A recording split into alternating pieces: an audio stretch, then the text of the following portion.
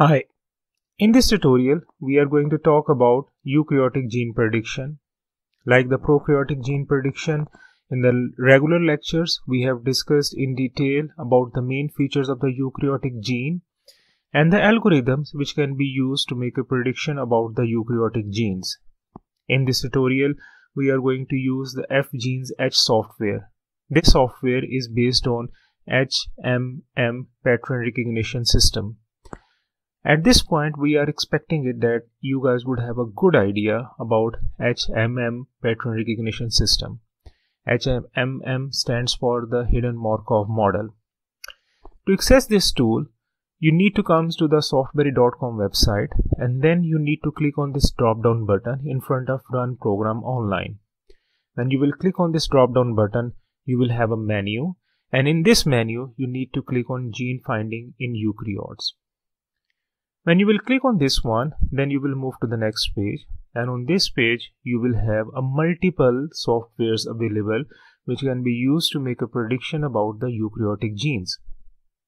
Among these tools, right now we are interested in FGenesH, and in the description in front of FGenesH you can see that this is based on HMM pattern recognition system. We will simply click on FGenesH. And when we will click on this FGenesH, we will land to the next page which is dedicated for FGenesH. Here we will paste our nucleotide sequence for which we want to make a prediction about the eukaryotic gene. For this tutorial, we have a DNA sequence from a chromosome number 11 of the human. And we want to make a prediction that is there any gene present in this sequence? So what we will do, we will simply select and copy this whole sequence and we will paste this sequence here in this box. Then after pasting the sequence here in the organism tab, we will select our organism from where this sequence has been taken. As I told you earlier that this sequence belongs to the human, so we will select the humans. And then we will simply click on this search button or the submit button. When we will click on the search button or the submit button, after a few moments we will have the results about our submitted DNA sequence.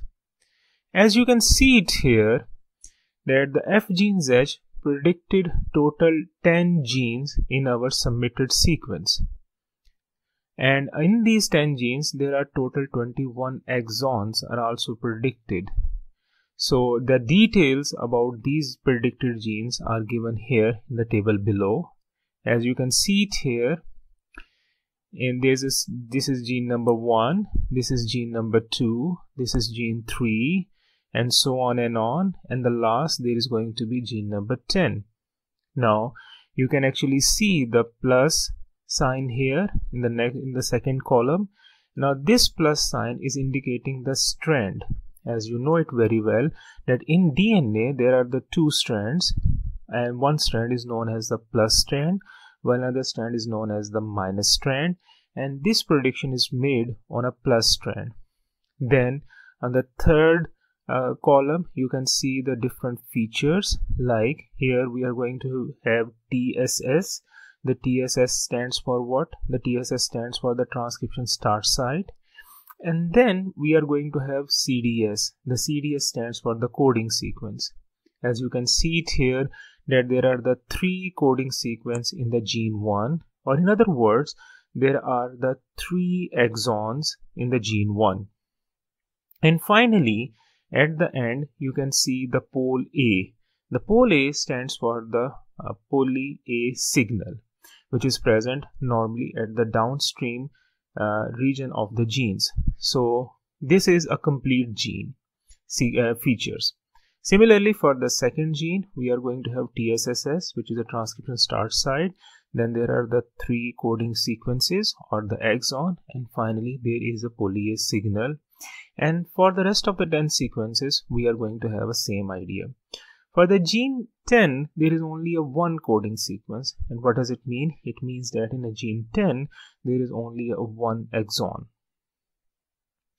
In the next column, we are going to have an idea about the start site of the transcription start site, and then we are going to have an idea about the start position from where the coding sequence 1 or the exon 1 is going to begin, and where the exon 1 is going to end. Similarly, from where the exon 2 is going to begin and from where the exon 2 is going to end. And same is about the exon 3, and same is about the polyase signal. In this score column, there is going to be a score for the prediction accuracy, and we are not going to talk about that score in this tutorial. Then we are going to have the ORF. The ORF stands for what? The ORF stands for the open reading frame. So this is basically the length of an open reading frame, which is mentioned here. Column is a length column, and this length column is telling us about the total length of the coding sequences or exons. As you can see it here, in gene 1, the first exon is 90 nucleotide long, the second exon is 222 nucleotide long, while the third exon is 129 nucleotide long. If you come below the table on this page, then you can have a full-length gene sequence. So this is a full-length coding sequence of a gene 1. And the below you could also have the protein sequence which is going to be formed by this gene. So there is going to be the 10 gene sequences and as well as the 10 protein sequences present below this table on this prediction page.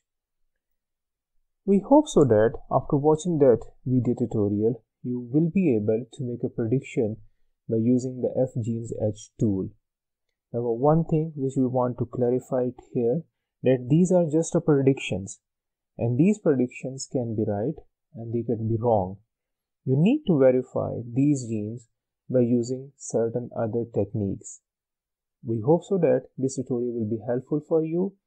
Stay tuned with us for the more informative tutorials.